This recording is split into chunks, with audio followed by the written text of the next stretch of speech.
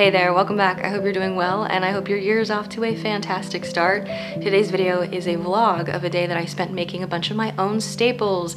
So we've got some sourdough bagels, started a new batch of sauerkraut, and made some vegan deli ham slices. I just really like making my own stuff from scratch as much as possible these days. I love being in control of what ingredients are going into my food. I like buying less single-use plastic because everything at the store just comes in so much packaging, and I really like saving money. So definitely every week I make my own batch of sourdough bread, a lot of fermented vegetables, and I always make my own deli slices because I was just over buying the little packets of tofurkey that we'd go through in like 2 days. I hope you enjoy this vlog. Maybe it inspires you to try to make some of your own staples. Thanks for watching and I hope you enjoy.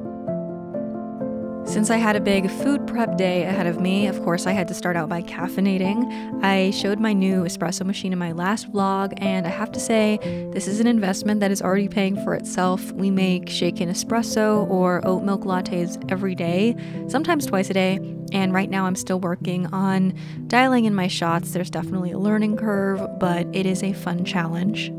Oatly is pretty much the only milk we're currently purchasing, but it is a goal of mine this year to experiment with making my own homemade plant milk.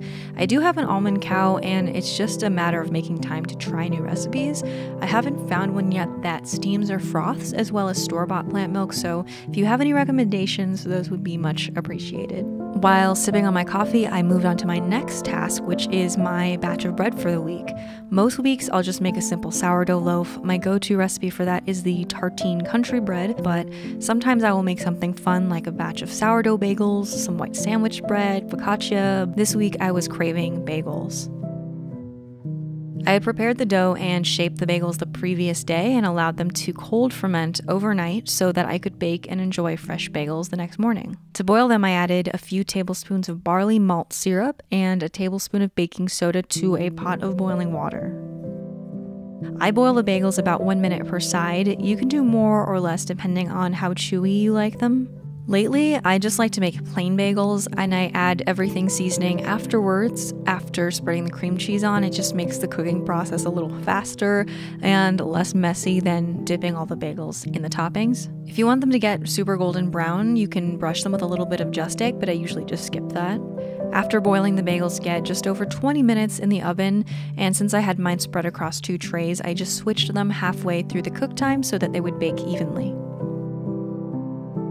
A little bit later, I started a new batch of sauerkraut. This and kimchi are absolute staples in my house. I like to eat some kind of fermented vegetable every day, so we do go through it really quickly. And it may be a little intimidating to ferment your own veggies, but sauerkraut is actually really easy. You just need to cut up a green cabbage, and you can thinly slice it by hand, or use a cheese grater, or a food processor with the slicing disc, or in my case, I'm using a mandolin just to speed up the process. And I find that weighing out 800 grams of cabbage makes a batch that fits perfectly inside a 1-quart mason jar. I add 1 tablespoon of salt to this and then massage it into the cabbage. And you really want to bruise it so that it sheds a lot of water. This will serve as the brine. Now transfer it to a mason jar or really any container you like. Just make sure it's clean.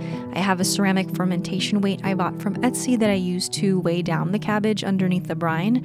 The weight isn't necessary, but it is helpful, and the salt content of the brine is what will prevent any bad bacteria or mold from growing while your cabbage ferments. Sauerkraut can be ready in a week or so, but I usually like to give it a full month to ferment, and I recommend keeping it on a plate or in a dish, at least for the first few days, just in case any of the brine spills out as the mixture becomes bubbly.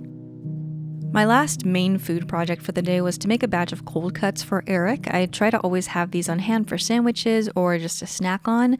They're really high in protein and they cost way less than buying the little packets of tofurkey. And I love the Deli Slice recipes from 86 Eats. She has a few different flavors, and this week Eric requested the ham. So for that, I added a block of super firm tofu to my food processor, along with some tomato sauce, a little oil, liquid aminos, liquid smoke, veggie bouillon, onion powder, garlic powder, coriander, allspice, nutmeg, black pepper, nutritional yeast, smoked paprika, and some tapioca starch, and then I processed that into a paste. To that, I added my Vital Wheat gluten to bind all the ingredients together. If you're not a fan of traditional seitan, I definitely recommend trying this because the block of tofu in the recipe improves the texture and the flavor a lot. It's less dry and chewy than seitan that's made mostly of vital wheat gluten. I use the food processor to knead the dough until it comes together in more or less one large ball. Then I transferred it to a piece of foil and shaped it into a log. Typically, I like to use cheesecloth and pressure cook my seitan in the Instant Pot just so I don't have to throw away foil, but I did use foil for this recipe so that I could apply a glaze. This is just brown sugar, dry mustard, and a little soy sauce. I make that into a paste, score the loaf, and spread the glaze over top. I bake the loaf in a baking tray that I fill up halfway with boiling water. I occasionally flip the loaf so it cooks evenly, and then for the last 15 minutes or so, I uncover it so that the glaze can caramelize a little. This is what it looks like after it has been cooked and cooled a little bit. It firms up and the texture improves a lot if you let it rest in the fridge overnight, so it's much easier to slice thinly for sandwiches that way.